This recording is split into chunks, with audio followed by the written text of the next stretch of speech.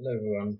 The study was for my honours degree research project in wildlife management at the University of Pretoria last year. Hence my supervisors and co-authors, Jan Venter from Nelson Mandela University and then Mark Keith and Michael Summers from the University of Pretoria.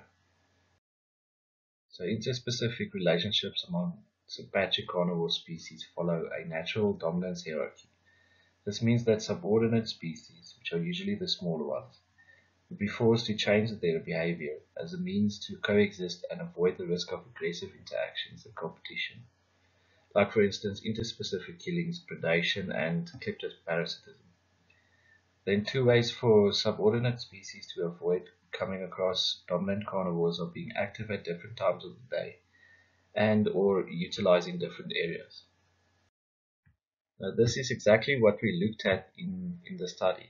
We tested whether carnivore species, which are assumed to be subordinate, display the hypothesized behavior of being active in different areas and at different times of the day compared to their dominant predatory counterparts. I'll show that avoidance relationships among carnivores are rather complex and quite difficult to predict, are specific to a site, meaning that it cannot be extrapolated to other sites without taking into account the carnivore community composition of the area, are dictated by differences in body size, as mentioned the carnivore community composition, and most likely heavily influenced by overlapping prey preferences. So I was lucky enough to begin access to data collected by the Snapshot Safari project, which uses long-term standardized camera traffic surveys to monitor biodiversity across a large number of sites within Africa. Therefore included Pilanesberg National Park and Madikwe Game Reserve in the northwest, and then Mountain Zebra National Park in the Eastern Cape. 21 cameras were deployed in a uniform grid within Pilanesberg for a total sampling effort of just under 12,000 camera days, spanning from November 2017 to May 2019. Species that had 10 or more independent photo captures were included in the study. By independent, I mean that subsequent photos of the same species were at a minimum of 10 minutes apart. For Pilanesberg, I therefore included in descending order of number of photo captures: brown hyena, black-backed jackal, lion, serval, leopard and caracal. For the temporal analysis, we performed Watson U-squared tests and also calculated the coefficient of overlap as developed by Redu and Linke. So to save time, the following graphs are only of species pairs that had significantly different activity periods. This included lion and leopard, as lions were predominantly crepuscular and leopards showed ephemeral activity patterns.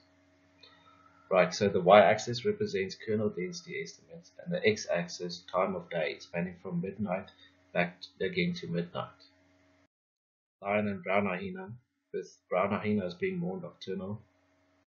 Same story with lion and black-backed jackal. Leopard and black-backed jackal, with leopards showing a spike of activity in the evening.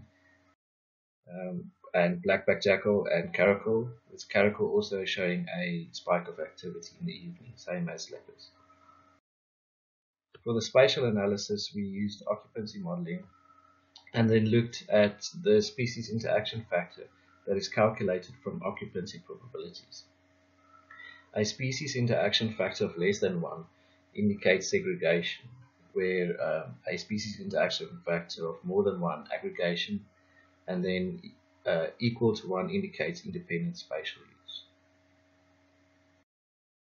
I highlighted the species pairs that showed significant differences in temporal activity patterns in the green. You can notice that apart from lion and black-backed jackal, all of these species pairs also showed indications of spatial avoidance or independent spatial use. So ultimately for Pilanesberg, we observed that most of the avoidance behavior seems to revolve around lion and black-backed jackal activity. As mentioned, species that avoid larger, more dominant carnivores did so by using both space and time. It can perhaps be explained that black-backed jackals, because of their scavenging nature, would prefer to occupy areas similar to lions, but still avoid them temporally. It is also important to note that, as far as I know, there is only one spotted hyena in Pilanesberg. Leopards, sticking true to their reclusive nature, showed very little overlap with other species in Blanchbach, both temporally and spatially. Then black-backed jackal and serval showed no indication of avoidance, yet black-backed jackal and caracal did, which supports the idea that caracal and black-backed jackal are important competitors within the mesocarnivore ranks. Madikwe had 46 cameras active over a total sampling effort of just under 11,000 camera days, spanning from June 2018 to February 2019. Here are included brown hyena, spotted hyena, black-backed jackal, lion, leopard, and African wildcat. Again, just to save time, I'll only show you the species pairs that had significant different activity periods, which were lion and spotted hyena, with lions being a bit more active during the daytime and less around midnight compared to the spotted hyenas. Lion and brown hyenas being predominantly nocturnal, spotted hyena and black-backed jackal, with jackals being more active during daytime compared to the spotted hyenas. Then the story goes for brown hyena and black-backed jackals, as well as African wildcats and black-backed jackal. For the spatial analysis Madikwe, most species pairs that showed significantly different activity periods, again highlighted in green, also showed spatial aggregation, which is in contrast to what was observed in Blanchbach. So overall in Madikwe, we noticed that avoidance behavior again largely revolves around lions and black-backed jackals, but this time also including the two hyena species as well. As was with Blanchbach, species known to be scavengers used similar areas to lions, but avoided them by being active at different times of the day, except for jackals, who showed no indication of avoiding lions both spatially and temporally. They did, however, show indications of avoiding other competing scavengers. Then leopards again showed no spatial overlap with all other species. And then lastly, African wildcats avoided jackals temporally, while they avoided leopards spatially, so they possibly employed different tactics for different species. Moving on to Mountain Zebra National Park, with their 19 cameras and a total sampling effort of just over 6,000 camera days, and spanned from August 2017 to July 2018. Because of the smaller carnivore community in Mountain Zebra National Park compared to the previous two areas, I was only able to include these 4 species.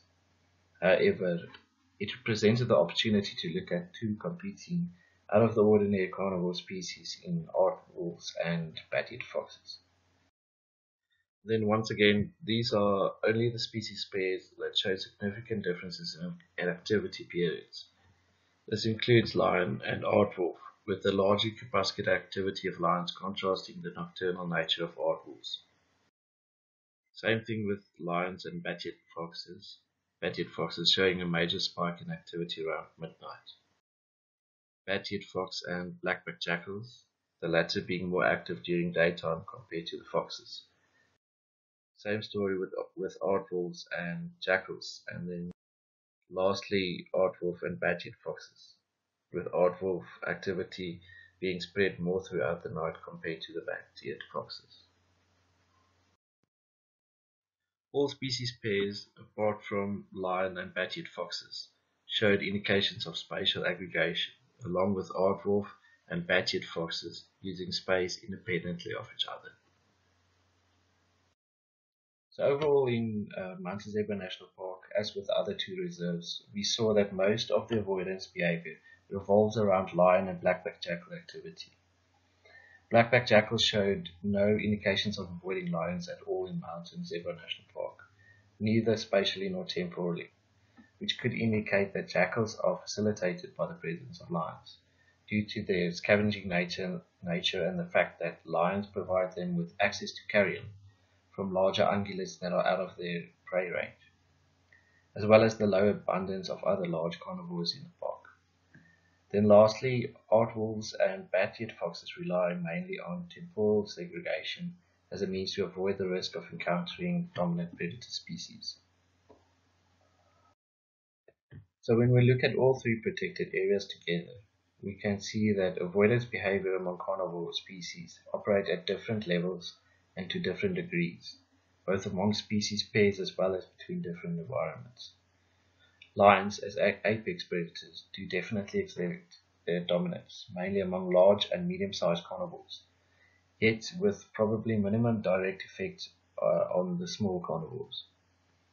Species known to scavenge rely on temporal avoidance as a means to ensure access to carrion provided by the larger, more dominant species. Leopards do not like confrontation, and our findings support their reclusive nature. Then lastly, we recommend that relationships among all carnivore species must be taken into account when formulating relevant conservation strategies and management decisions. So what's next? This study opened the door to even more questions than it answered, in my opinion. So that's why I decided to continue with the topic into my master's degree. At this time, we are looking at even more sites, including the Twala Kalahari Reserve, Kamdabua National Park in the Eastern Cape, and then the associated private nature reserves adjacent to the Kruger National Park, and lastly Serengeti National Park in Tanzania. We will also delve deeper into more detail by including variables like vegetational differences, topography, spatial and temporal activity of prey species, climatic differences, and then lastly, differences in carnivore interspecific relationships between, for example, wet and dry seasons. Thank you very much, and I hope to give you an update on this at next year's symposium.